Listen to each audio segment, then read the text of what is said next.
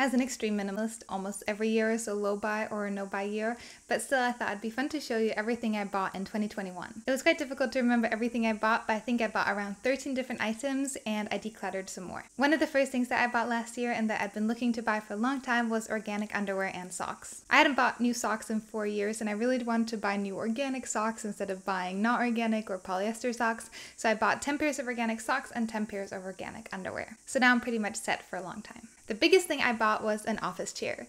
Last year I started to work from home and I wanted an ergonomic chair that wasn't a regular chair so that I could sit in front of my computer and work from home. Another item I got so that I could work from home was a secondhand desktop computer. I got my iBook secondhand for about 800 New Zealand dollars and it's been working great ever since. I always avoid buying new tech because it's so detrimental for the environment and there's so much useful secondhand tech that you can find online. One of the most exciting things I bought last year was my yoga blocks. Again, trying to be conscious about the environment, I chose to go for cork blocks. They're also way superior to foam blocks.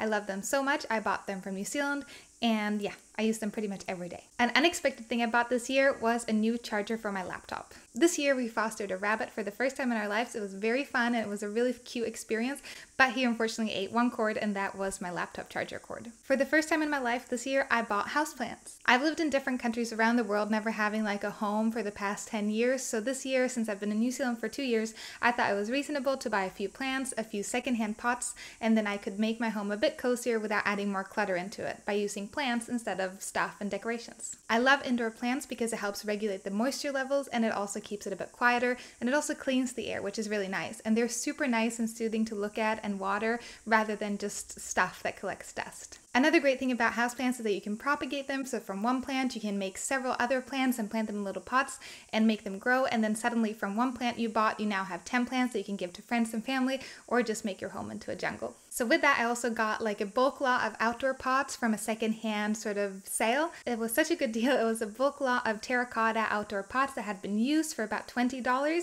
I managed to keep about half of them and then clean half of them and resell them for I think $20 or $30. So in the end it cost me nothing. One thing I got for our house was a wooden dowel. So when we moved in here, we weren't really sure what to do with the closet situation because there's only one cupboard and we weren't sure if we will fit all our clothes in it, but I installed a dowel and it works perfectly as a wardrobe for both me and my husband now. The next thing I bought last year as an extreme minimalist was fabric to make my own clothes. So this year I bought a mix of natural fabrics and some cut-off fabrics or secondhand fabrics, and I've made towels, I've made hand towels, I've made face towels, I've also made some things for our house, and finally I've made some clothes for me that you can see in my last video in my closet tour. Probably my favorite thing we bought this year was a water filter. The reason we waited until now to buy it was because this was the first year we felt like financially secure enough to be able to spend, $500 on a water filter, but it makes my life so much better. Our water is super clean and it just makes drinking tap water such a more fun experience. The most quirky thing I bought this year was definitely this sort of dress set. This is a 70s crochet skirt and top and short set from a vintage Instagram store here in New Zealand. It's by a very passionate woman called Dee, and she collects New Zealand vintage and sells it on her Instagram, and there's such beautiful pieces. And when I saw this was like all my hippie 70 dreams come true.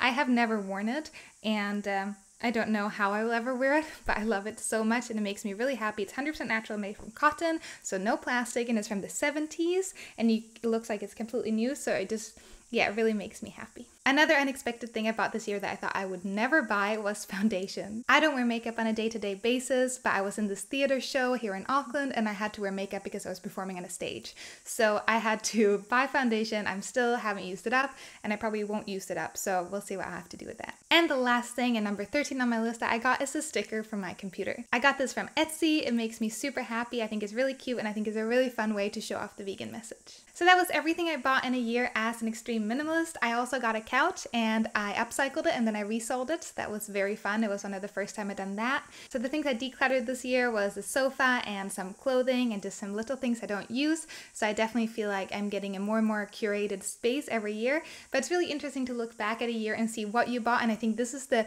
least amount of things I bought in a year in like pretty much my entire lifetime since I was a child. So that I'm very, very happy about that. and I think not spending so much, not consuming so much is such a good thing. I really try not to be a consumer, instead be proactive about what I own, and shopping secondhand is such a good way to get new things that you might need without having a bad impact on the environment, and it's also so much cheaper. I dream of becoming financially free, and one of the quickest ways to get there is to earn an income while not spending money. And one of the easiest ways to not spend money is to just not consume. It sounds easier than what it is, but once you get out of that mindset that you have to buy things to solve your problems, minimalism becomes a lot easier. So I recommend everyone to try a low buy or no buy year, especially if you're starting out as a minimalist. You probably have a lot of stuff from your non-minimalist life, and it's really fun to just put that all aside instead of getting rid of it and sort of force yourself to keep it and see what of it you use, what you can make use of, and what you really just don't want to have. I think that's such a good motivator to keep being a minimalist, and it's also very fun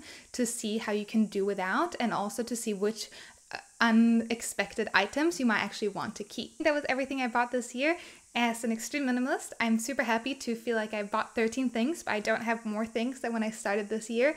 And my life is definitely just even more curated, and I have only things that make me happy. So please let me know if you'll be having a low buy or a no buy year in 2022, and let me know your favorite things that you bought in 2021. Thank you. See you next week.